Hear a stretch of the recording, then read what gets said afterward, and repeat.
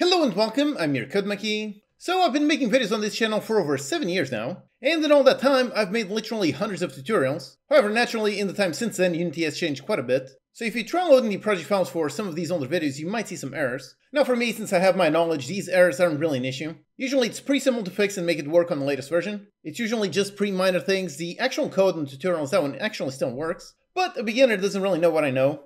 They really just see these errors, like for example, type or namespace scene machine not found, and they have no idea how to solve them. Whereas of course, now I know, really just install the scene machine package and that's it. Or there's errors about LWRP not being found. I know this relates to the fact that Unity previously used to have something called the lightweight run pipeline, but now it is simply called URP. So basically the namespace is now different, that's really it. So even though most of the code still works nowadays, these minor things, they can really hurt the beginner. So because of that, I've done two things. First, I've updated the project files to use the latest Unity LTS version, 6.3.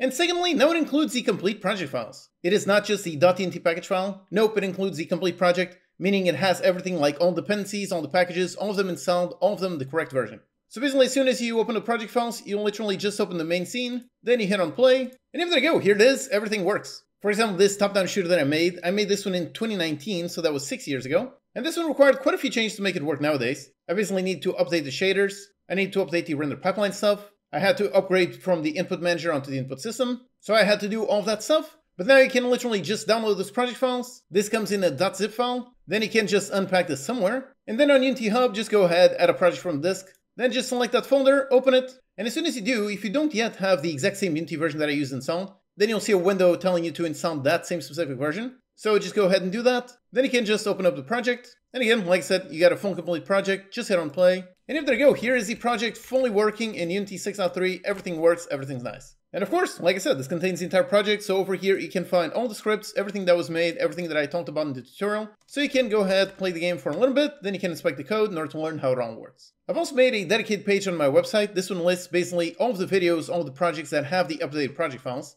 So for example, if you just found my channel recently, you might not know about some of these very interesting ones, which again, now they're all been updated, so you can easily just download those and go ahead and use them right away. For example, this nice one on how to do a liquid simulation in Unity. Yep, you can download project files, just hit on play and try to see how this all works. Or this nice tutorial over here on how to make a nice crafting system just like Minecraft, but using scriptable objects. If you're working on a 2D game, then you can download project files for this tutorial that shows you how to aim a weapon towards the mouse. If you're playing Hades and you want to know how exactly to make this same kind of transition effect, if so, then you can find this tutorial and you can download project files. One of my favorite tutorials that I've ever done is this one on the NPC interaction system. This is a very versatile system, and again, you can just download and see how it all works. For something more fun and intense, you can definitely see the fun minigame that I did back when Squid Game was very popular. Or the spaceship construction system. Yep, this was another fun one to make. You can check out my nice grid building system, or learn how to make a nice RPG radar chart. So yep, you can see the link in the description to go to this page. Over here, you can go through all of these, you can browse around. All of these have been updated to 6.3, so you'll literally just download them, import them, open it, and everything works. And of course, you can watch the video tutorials behind them to learn how it all works. Now in reality, I've actually made hundreds of tutorials. I think in total, I've got about 200 project files. And right now, I've been working on upgrading all of these 6.3.